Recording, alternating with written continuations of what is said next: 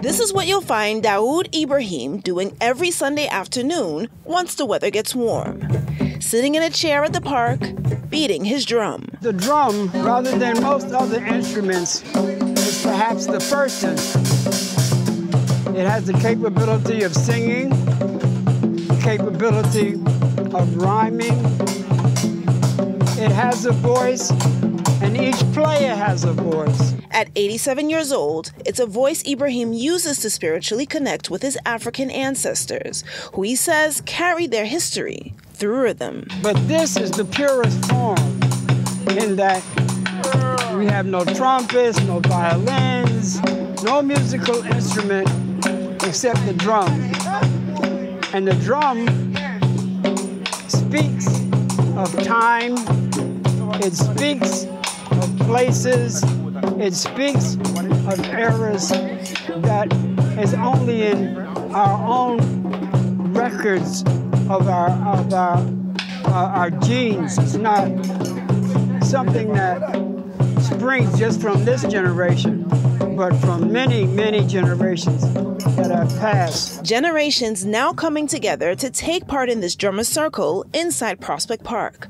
The practice dates back to the 1960s when members of Brooklyn's growing Afro-Caribbean community, known as the Congo Square Drummers, would gather to celebrate the musical traditions passed down through their ancestry. It's just that there's a certain power. I don't waste my time with things that don't give power.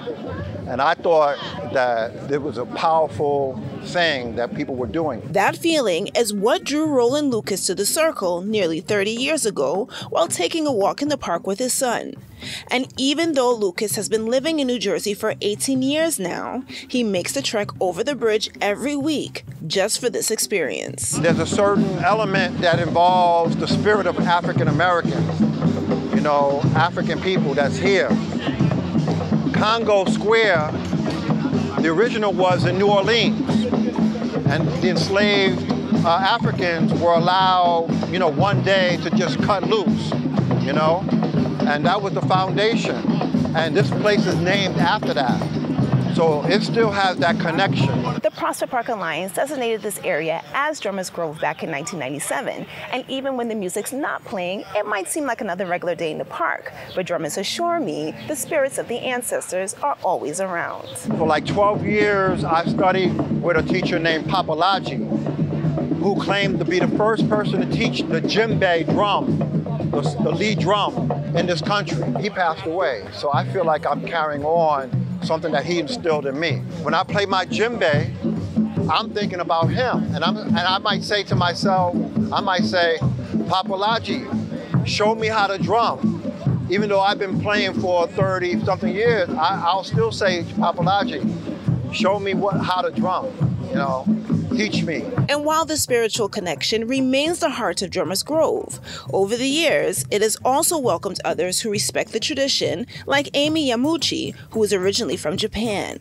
She still remembers the first time she was drawn to the circle. So when I hear that, I'm so exciting. Then I come to, start to play. She says in Japan, drumming is also used for spiritual connections. This is kind of my, meditation. I'm a Reiki healer. So when I play, I can focus more, meditate. The people come out and they sit on those benches, and hardly a word comes between us and them. We pass each other coming in and going out, but they sit, and they've done this for years because the rhythms speak to them. The rhythms tell them that all is well. If we're drumming, we're fine, all is well. A magnetic energy drummers here hope will live on for generations to come. I'm Melissa Rose Cooper, and thank you for sharing with Mel. Thanks for watching, guys, and if you enjoyed this video and want to show your support for more like it, you can simply buy me a coffee. All the details are in the description.